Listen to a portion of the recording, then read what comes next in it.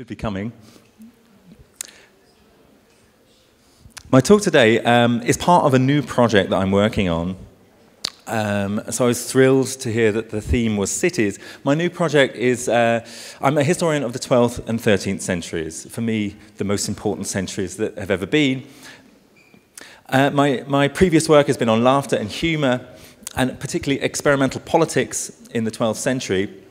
My new project, however, is looking at democracy, this concept of democracy in the Middle Ages, not to look for the thing we know today as democracy in the Middle Ages, which I think might be a mistake, but instead to look at something unique and original, some unique political ideas in this period that I think may expand our definitions of what democracy has been and what it might be in the future.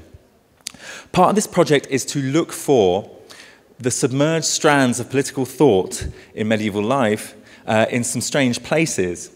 And the strangest place, in many ways, is paradise. So today's talk is going to be looking at paradise in the Middle Ages, a search for paradise in the 12th century, and particularly to ask this challenging question: was paradise ever used as a way to reframe political relations on Earth?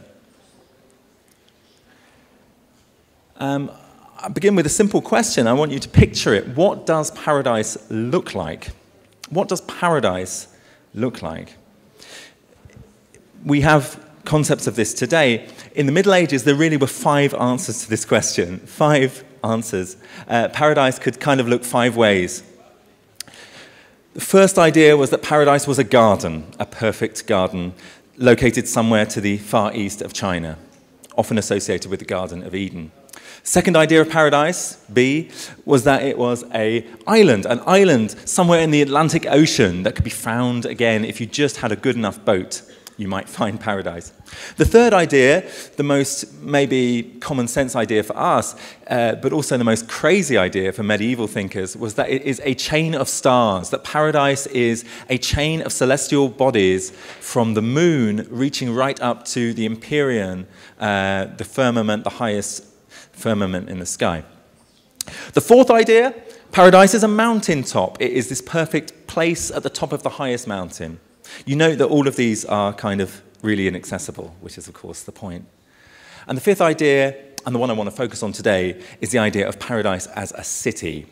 A city in a cloud, but also a city that may descend to earth one day very soon. A future and coming heavenly city. The most popular idea in the Middle Ages was of paradise as a garden, the Garden of Eden that Adam and Eve had been expelled from, right? You know, after just 6 hours, that's the amount of time that humans spent in paradise, by the way. Theologians decided it was 6 hours. And the idea was that this walled garden of paradise could be found again. And medieval illustrators loved to draw pictures of this and imagine, you know, how much fruit would come off the trees and how perfect would the spring temperature be in this garden of paradise. For Rabanus Maurus, in fact, the very word paradise itself means garden, and he describes paradise as a garden of delights, which mystically means both the present church and the church alive on earth. So, okay, paradise is a garden somewhere on earth, but it's also a state of being. A metaphor for something to come. The island concept, some medieval thinkers really took this seriously. The one who took it most seriously of all was St. Brendan, the Irish monk in the 6th century, who gathered 16 of his friends together, and they went off in search of this island of paradise. And they were lost for, you know, something like 6 months. It's a crazy journey. They end up finding the island of paradise, but it is covered in dark smoke. And only through prayer does Brendan finally get to see this spectral vision of what this island of paradise is like. But then he forgets everything and goes home. Medieval map makers, I should tell you, took this seriously, that paradise was somewhere out there. We could find it if only we look hard enough. This is the Hereford Mappa Mundi. Right at the top, you see a map of the world, which I should say includes like Britain and Italy, and you know it's geographically kind of accurate. At least in Europe, it gets less so up here. Russia, incidentally, on this map is represented by a bear, even in the 13th century. But right at the top of this geographically fairly accurate map is the Garden of Eden and Adam and Eve being expelled from paradise. Sorry about the blurry image. Even really kind of accurate map makers tried to make paradise part of the plan of the world. You know, this is a map designed for sailors, these straight lines guiding their way through the Atlantic. And here is, again, the island of paradise represented. Because, you know, if you were near it, you would want to check it out, wouldn't you, if you were using a map to navigate. But the figure of paradise that I want to focus on most of all is the idea of paradise as a city, an eternal city on the one hand, a spectral city in a cloud, but as I say, also a city that may come to earth. These images of paradise as a city really proliferate, they really multiply in the 12th century, which is no coincidence, precisely at the time that Europe is beginning to urbanize again after 400 or 500 years of decay after the Roman Empire. So as cities become like the major way of living again in Europe, it's no coincidence that paradise comes to be seen as a city again. This idea of paradise as a city has the oldest origins. This is based on the book of Revelation, John's vision of a city which descends upon the earth. I saw the holy city, the new Jerusalem, coming down out of heaven from God, prepared as a bride adorned for her husband. So this is the oldest idea. And like I've already said, a lot of people took this just as a metaphor. Okay, the coming city of heaven will just be what we feel in our hearts. But others saw it as literal. A cloud will descend to the earth and this city will be there. We have visions of monks and others who claim to have visited this paradise city, before they die. This vision of the heavenly city. The monk of Evesham is one in the 1190s. He describes this dazzling city that he saw. He fell into a coma and everyone tried to revive him for like 2 weeks, but he wouldn't wake up. And then he woke up and he described this city that he had seen. He believed he had traveled to it bodily. I saw what appeared to be a wall of crystal. How glittering was the inconceivable brightness. How strong was the light that filled those places. My favourite vision, though, is probably the vision of Gottschalk.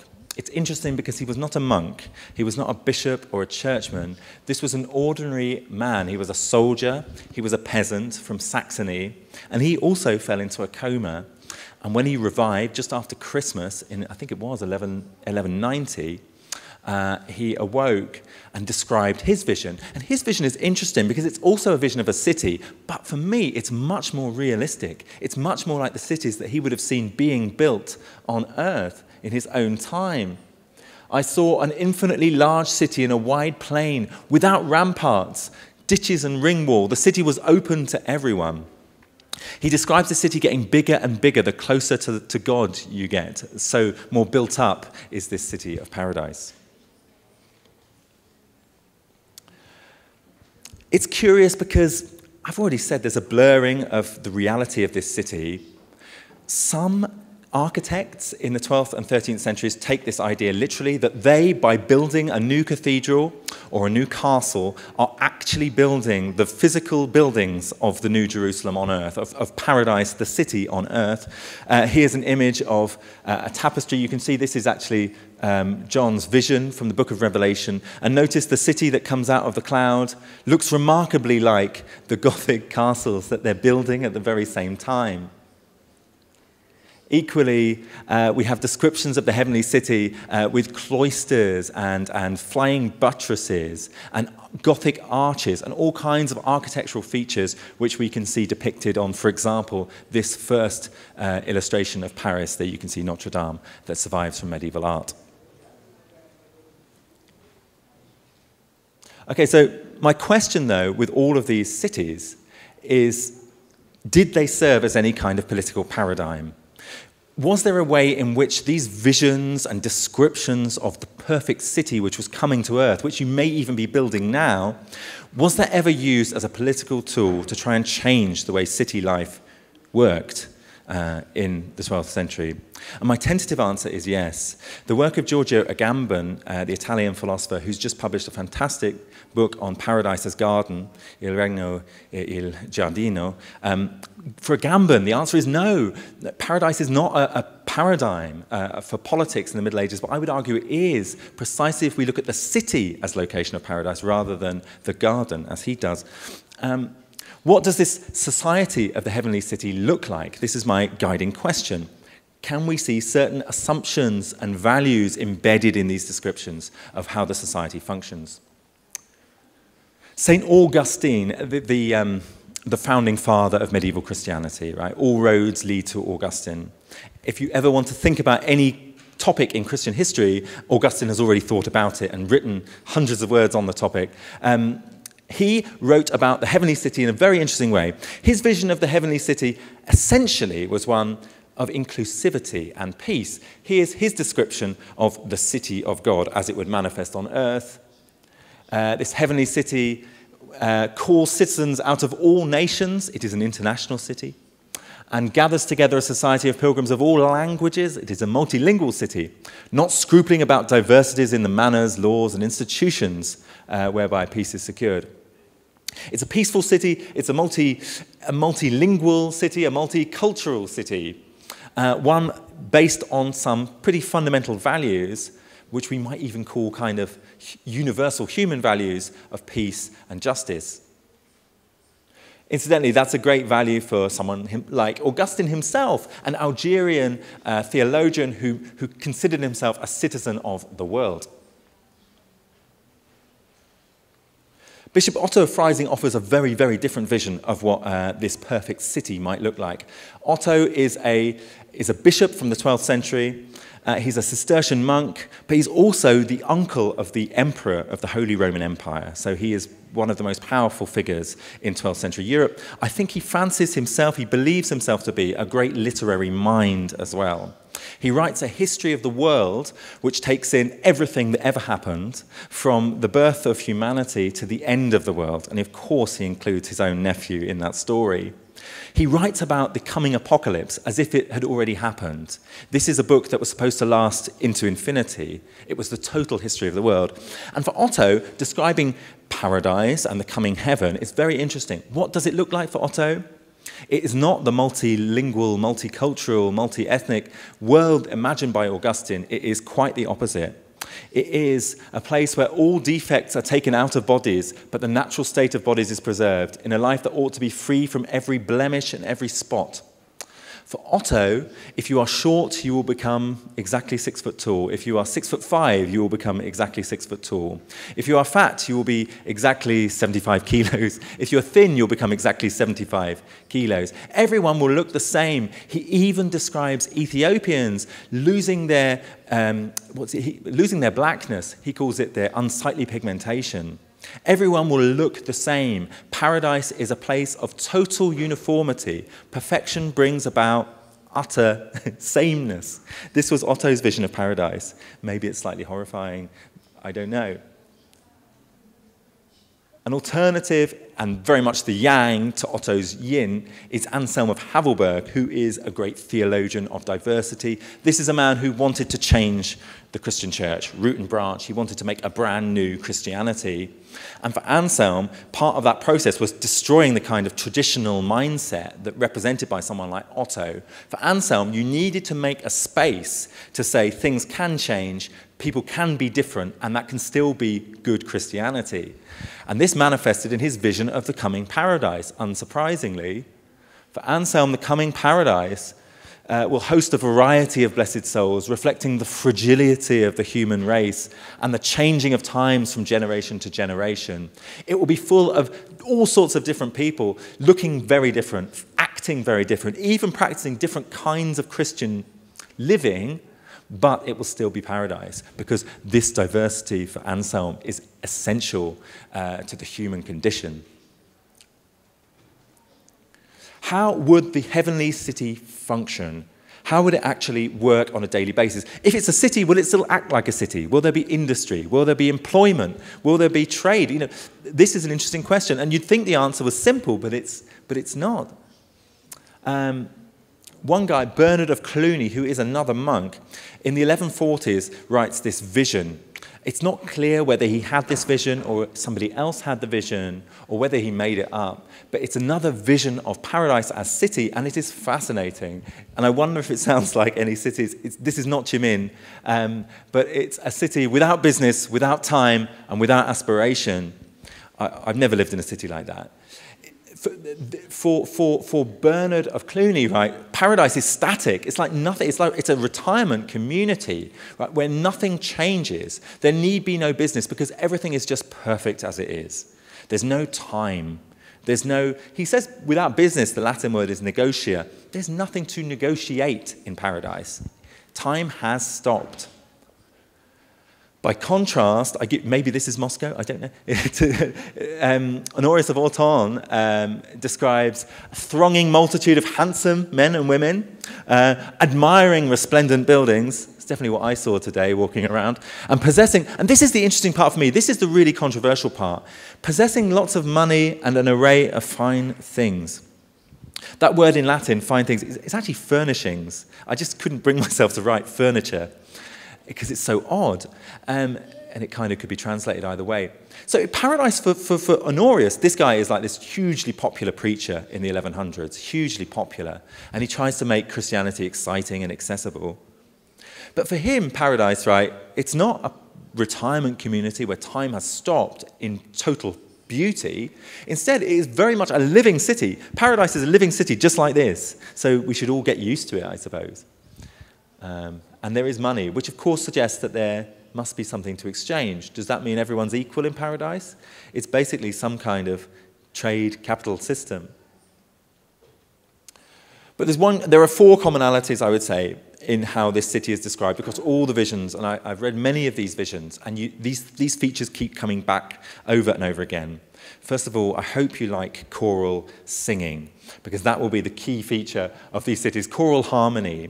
It is the constant singing together.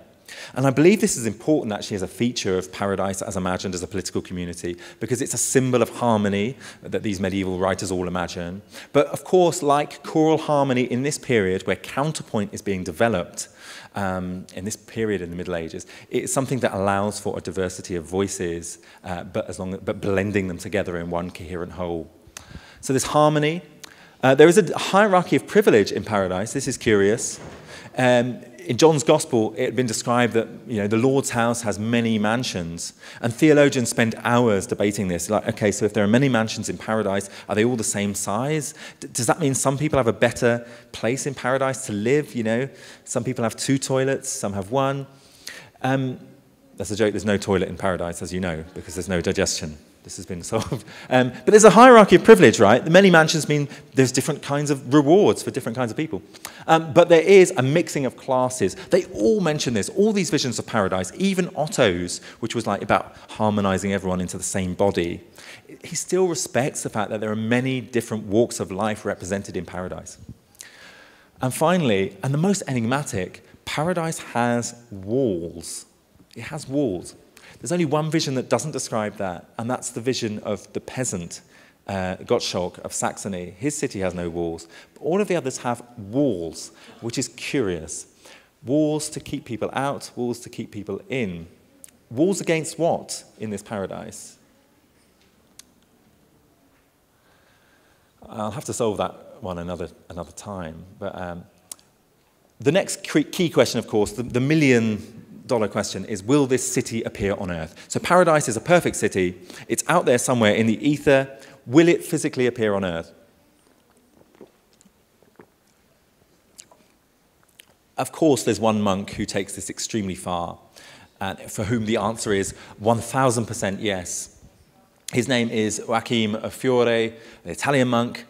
This is his, incidentally, this is Antichrist here. This is the beast of the book of Revelation who will come to destroy us all. And his 7 heads, medieval theologians like to play games. Who's going to be the 7th head of Antichrist? Will it be the Emperor Barbarossa and so on? For Joachim, right, humanity, the history of humanity can be divided into 3 sections of time. The time of the Old Testament, the time of the New Testament, and the time of the Testament that is still to be written. And the age of the Father, the Son, and the Holy Spirit. For Joachim of Fiore, this time of the Holy Spirit will be a time of millennium, a time of paradise on earth. And it's coming. And for Joachim, it was definitely coming, without any questions, in the year 1260. he obviously wasn't quite right, but he'd done the mathematics. It was a wonderful mathematical schema. And in this red zone, at this time of paradise on earth, everything will be destroyed, and the new cities will be built then, and these will be the cities of the blessed elect, who will, rise out of their coffins. All the dead blessed will rise out of their coffins and enjoy, in their physical bodies, a paradise on earth, and this new city will be built. But let's go back to Otto. Let's go back to that guy, Bishop Otto of Freising, the nephew of, or the uncle rather, of the Emperor of Germany, the great writer. For Otto, it's quite interesting, because at first he says, no, the city will never come to earth, right? It's only a metaphor. And he says, it's like gold. Gold it's nice to own gold, but what's better than owning gold is what gold signifies, which is eternity, things that do not tarnish, right? So he makes this big argument that it's better to never have paradise on earth, but to have the symbol of paradise on earth. But, which, it's debatable, isn't it? But Otto then kind of backtracks, and he starts to he allows the possibility that this paradise city is coming. And he describes it this way, and I just love this description. The city, therefore, is said to come down out of heaven because by a mysterious ordering of the divine plan, it will come to the notice of the elect, not only by knowledge, but also by experience. Let me explain. The city is coming to earth, but it won't be so obvious. It won't be like a city coming out of a cloud. It will be a gradual process where people who understand these sorts of things, people with superior perception, will come to recognize that they're already living in paradise. It's a subtle process where the world that we know is gradually transformed morally to become more and more like paradise every day, this city, this coming city. And he describes this in interesting terms. Some of these dwelling in cities, in castles, in villages, in the countryside, impart to their neighbours by word and example the rule of right living. In other words, in this coming paradise, it will be the agents of this coming paradise will be the individual citizens themselves. People, notice, from a vast different backgrounds, right? People from villages, castles, cities, countryside. He's deliberately saying these people from all corners of the social world, they are going to become the agents of paradise. It will not be great theologians telling you how to live. It will be people telling each other, because there is a moral revolution coming which will produce paradise on earth. And of course, this is where love comes into the dimension. They will mutually correct one another in love. Love for Otto is going to be the force that's going to bring about this paradise in people's lives on earth. So let's get down to that difficult question then, that idea of a city of love. And this idea that you could create a perfect political community through an ethics of love and what that looks like. I'm aware that this might sound particularly spacey, as we say, or, hippie, we might say. This is an idea like, oh, well, free love, create this mentality of loving one another and we'll have a revolution. It's quite specific for medieval thinkers. And it goes back to this man, really, who, Bernard of Clairvaux, if you haven't come across him, I mean, he was the dominant figure of 12th century life in all spheres. He was essentially a politician, and he was more of a politician. He was a more powerful politician than the Holy Roman Emperor, and he was a more powerful religious figure than the Pope. But he was just an abbot of a small abbey in the Champagne region of France called Clairvaux. And Bernard is the greatest, I think, philosopher of love there has ever been. He wrote extensively on the topic. He produced a sermon every single week on the Song of Songs about love, right? About love in the Bible. He wrote a work called On Loving God, which was specifically about this topic. And for Bernard, the process of love and what it does to the individual is curious. And he uses the analogy of wine. He says, as a drop of water seems to disappear completely in a big quantity of wine, with the highest love, all human feelings will melt in a mysterious way and flow into the will of God. Love for Bernard of Clairvaux is always about love of God. He says that love of God is the only love that can be quenched. All other love cannot be quenched. The object of desire is elusive. It's impossible to fully attain, achieve, and sublimate oneself in any other kind of love. All other love leads to tragedy and pain and loss. But love of God is that which transforms the self and takes oneself out of oneself to a place of sublime mystical ecstasy, which can happen in the current life. It is a science of love, more than just a poetics of love. And this was all practiced in Bernard's monastic community of Clairvaux, the Cistercian monastic network. And Otto of Freising himself, Bishop Otto, was a Cistercian, a follower of St. Bernard of Clairvaux. And these were, I believe, laboratories of this kind of paradise on earth. These monasteries were laboratories of what a coming city of love might look like.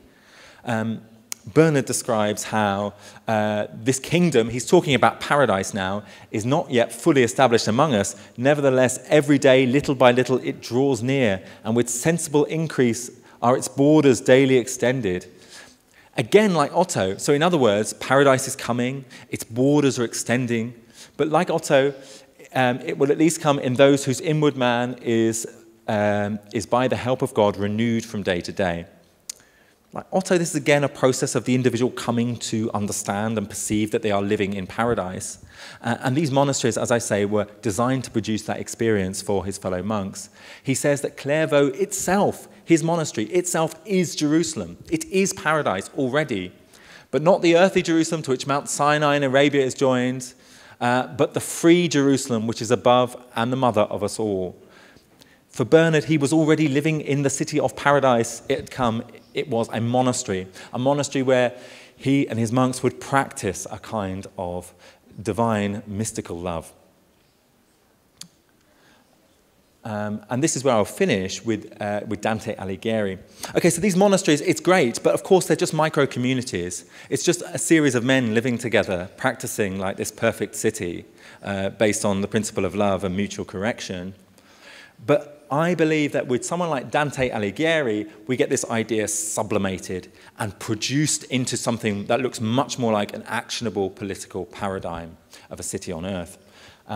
Dante, you're probably familiar with Dante. You may know about Dante's paradise, which of course is something which is achieved at the top of Mount Purgatory.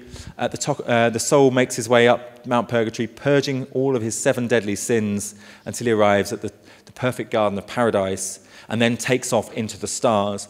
Dante, basically all of the kinds of paradise are all blended in Dante's vision. They're all there, all 5 of them.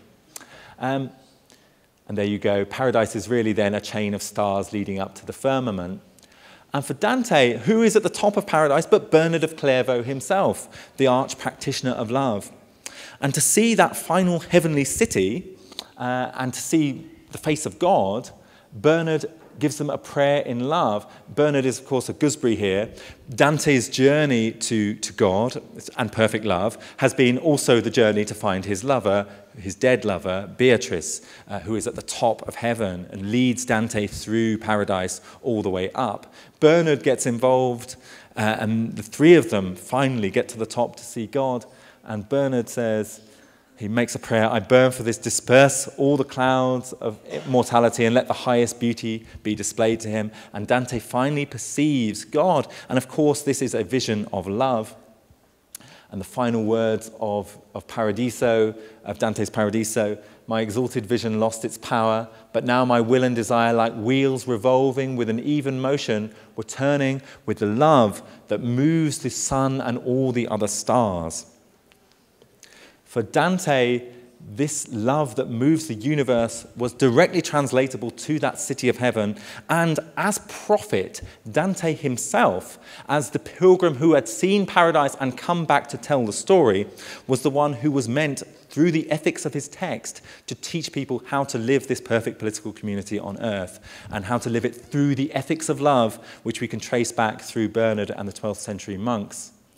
And this, I believe, and I will end here, explains the difference between a medieval city, or ideal city, which I believe corresponds to these principles of mutual love, annihilating the self in perfect, loving community, and the Renaissance vision of the ideal city, which, as you will see, is rather sterile by comparison. Okay, thank you so much for listening. I look forward to some questions. Okay.